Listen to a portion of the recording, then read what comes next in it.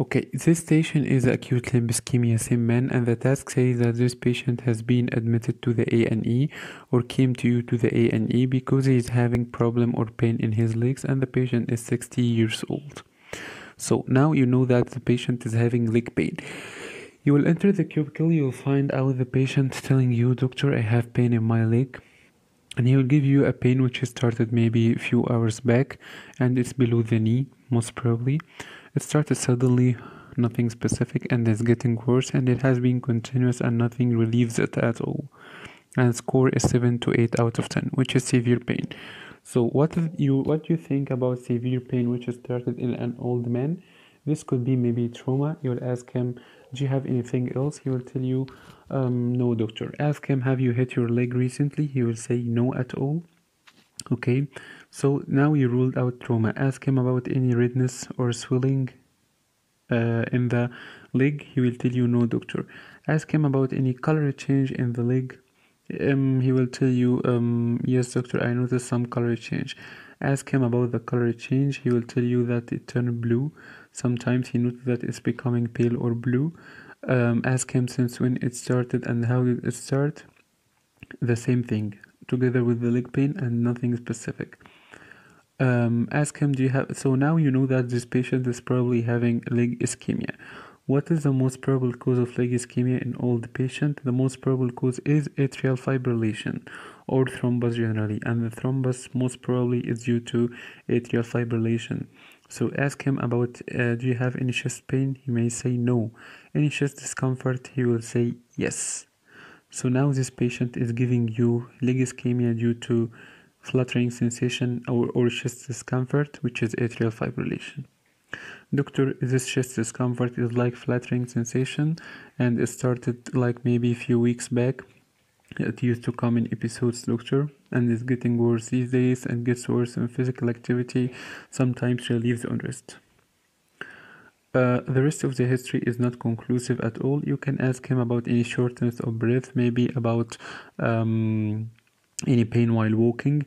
You can also ask him about any fever, any cough. No. So here the findings here are: number one, leg pain and leg color change.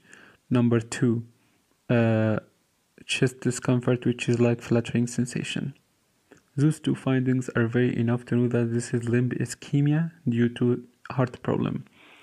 Okay, the patient in the lifestyle may be a smoker, heavy smoker since 20 years. This is the only finding. Now move to the examination of the patient. Okay, move to the monitor. On the monitor, actually what you will find the blood pressure is normal and the pulse is fluctuating between 70 to 110. And the ECG shows fibrillatory complex, the AF, the atrial fibrillation. This is on the monitor. You have also to feel the pulse. You will find irregularity. So this patient is having irregular pulse and atrial fibrillation on the ECG. Now move to the second part, which is a general physical examination. In the general physical examination, you have to examine the leg. Examine the leg. On inspection, you will find maybe pallor or bluish coloration. On palpation, you will find that the legs can be cooled. They can put it on the SIMMAN, and also you can find it painful on tenderness, and you can find absent distal pulses. And the distal pulses will determine the extent of the limb ischemia. For example, if the first pulse you felt was the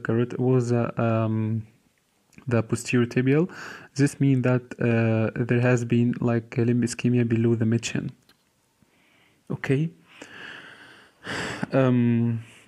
Sorry, if you feel the pulse of the posterior tibial, this means that there had been occlusion below the level of the posterior tibial, so below the ankle.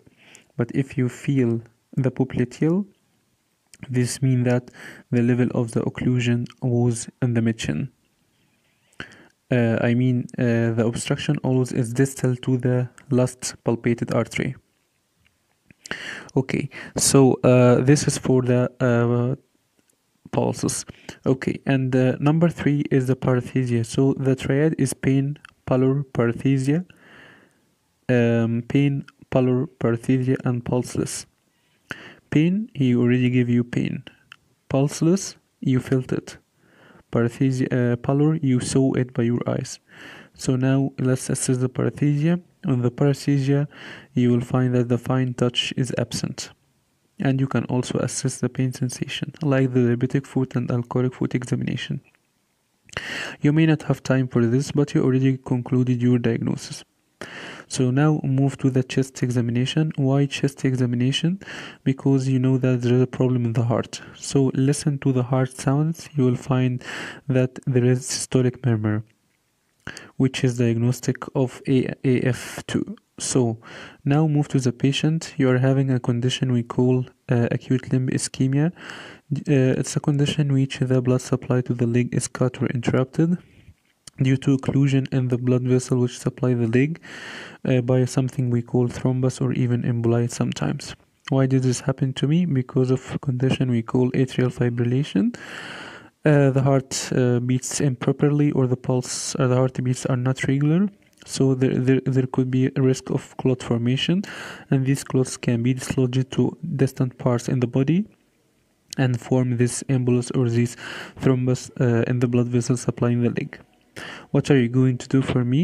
Number one, we are going to keep you in the hospital. I'm going to ask my senior to come and review you. Number three, we are going to give you oxygen. Why oxygen? Because oxygen is necessary to maintain the oxygen supply to the distal parts which are having ischemia. We are also going to give you a very strong painkiller for your leg pain. Most probably you will give him here morphine under the senior review. And we are going to inject a blood thinner, okay, which is heparin, 5,000 international units, but just say blood thinner to dissolve the clot in your leg. We will also ask a vascular surgeon to come and review you, and he might need to do some investigation, which is a Doppler, upon which he may consider transferring you to the theater to do some procedure to remove this blood clot. Okay, so the final decision is up to the vascular surgeon.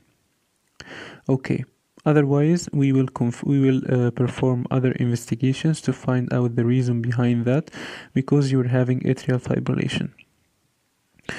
Now, what investigations we'll do for atrial fibrillation? We'll do the normal full blood count, LFT and KFT, and and also thyroid function test, very important, and we will do chest x-ray too to find out the reason. So now we managed the acute limb ischemia. Now let's move to the atrial fibrillation. Me and my senior will consider rate control. Rate control is most probably beta blocker, bisoprolol. If the rate control medication didn't manage, we will consider rhythm control, either medical by flecainide or electrical by cardioversion. And we will consider giving you medication to prevent the formation of blood clot later on. Because this patient developed blood clot, we need to prevent this in the future by giving him clopidogrel. And after that, we will refer him to specialist cardiologist. Why? To perform echocardiography and 24-hour ECG for his AF.